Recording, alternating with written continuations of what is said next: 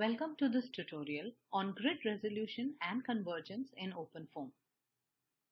In this tutorial, we will learn to refine a mesh using block mesh dict, change the time step to achieve numerical stability, and perform a grid independence study.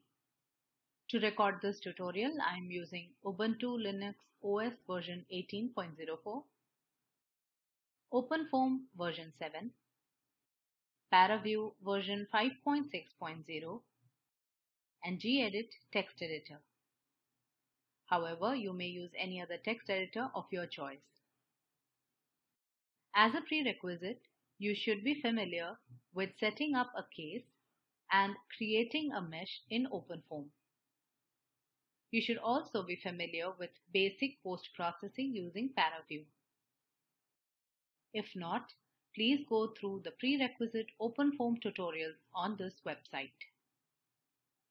We will use the lid-driven cavity case in this tutorial. This is the diagram of lid-driven cavity flow. Open the terminal by pressing Ctrl, Alt and T keys. Here onwards, please remember to press the Enter key after typing each command. Type the following command to move into the Run directory. Let us copy the lid-driven cavity case from the tutorial directory into the Run directory. Type the following command to do so. Now, let us go into the lid-driven cavity case folder using the cd command. Let's open the block mesh dict file in a text editor. This is a two-dimensional mesh having 20 cells along both X and Y directions. Close the block mesh dict file. Now, let's open the control dict file in a text editor. The time step for the simulation is specified using the keyword delta t. When running the simulation, temporal accuracy and numerical stability needs to be achieved. The courant number is required to be less than 1 to achieve this. Please refer to the additional reading material on this tutorial page for details. It mentions the steps used to calculate the time step. We have calculated the time step for this simulation to be 0.005 seconds. So, this will be the value of delta t. Close the control dict file. Let us mesh the geometry now using the block mesh command on the terminal. We will be using the icoFoam solver to simulate the case. Type the following command on the terminal to start the simulation. The iterations are now complete. Let us view the simulated results in ParaView using the paraFoam command. Click on the Apply button in the Properties tab to view the geometry. Next, let's view the pressure contours for the simulation.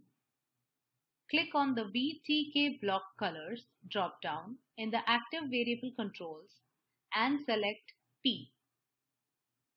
Now, let us view the contours at the end of the simulation. Click on the Last Frame button in the VCR controls. Next, let's see the values of pressure and velocity at the center of the domain. To do so, click on the Probe Location button in the Data Analysis section. Probe Location filter shows the details of the points within an arbitrary sphere. By default, this sphere is centered at the center of the domain and has 0 radius. Changing these parameters will change the probe location or the range of the probe. We need the values at the center of the domain. Therefore, we stick with the default sphere parameters in the Properties tab. Click on the Apply button. We can now see the velocity and pressure values in the spreadsheet view. Note down the value of pressure as we will be using this later. Then close the ParaView window. Now let us increase the number of cells in the X and Y direction to 40 cells. This process of dividing the existing cells is called mesh refinement. Mesh refinement changes a coarse mesh into a finer mesh. Let us open the blockmesh.dict file in a text editor. Change the number of cells in X and Y direction as shown. Save and close the file. Since we have changed the number of cells, we need to update the time step. This is to ensure that the current number is less than 1. Let's open the control.dict file in a text editor. For the refined mesh, the calculated time step is 0.0025 seconds. Update delta t as shown. Save and close the file. Since we have changed the meshing parameters, we need to mesh the geometry again. On the terminal, type the command as shown. Let us view the contents of the cavity folder. Type ls in the terminal. We can see that the files from the previous run exist in the cavity folder. Let's remove these files by typing this command. Let's run the icoFoam solver and view the results in ParaView by typing paraFoam. Let us find the value of the pressure field at the center of the domain at the final time step. As explained earlier, we use the last frame option to move to the final time step, and we use the probe location filter to find the data at the center of the domain. We can see the value of the pressure field at the center of the domain.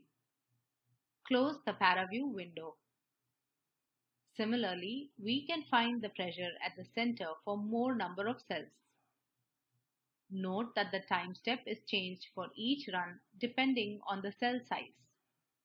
The following table shows the pressure values for various numbers of cells. This is the pressure versus number of cells plot based on the data. Let's consider that values within the order of 10 to the power minus 3 are acceptable. We can see that the pressure values at 6,400 and 25,600 cells differ only by an order of 10 to the power minus 4. Any more refinement than 6,400 cells will only give us results that differ by less than 10 to the power minus 3.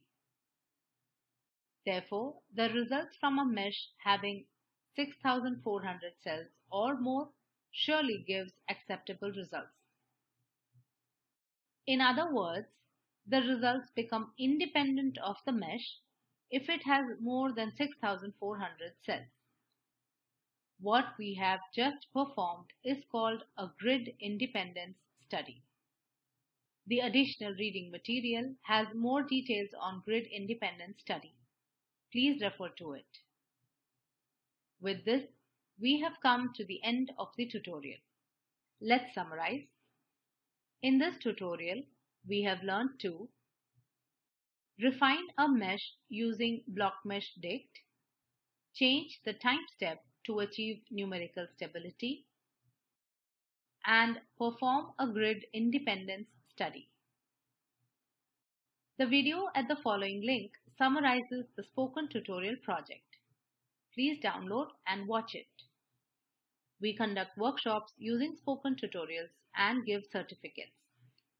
Please contact us. Please post your timed queries in this forum. Do you have any general or technical questions? Please visit the forum given in the link. The FOSSEE team coordinates solving feasible CFD problems of reasonable complexity using OpenFOAM. We give honorarium and certificates to those who do this. For more details, please visit these sites. The Spoken Tutorial project is supported by MHRD Government of India. The script for this tutorial is contributed by Ashley Melvin. And this is Sweta Sridhar from IIT Bombay signing off. Thank you for joining.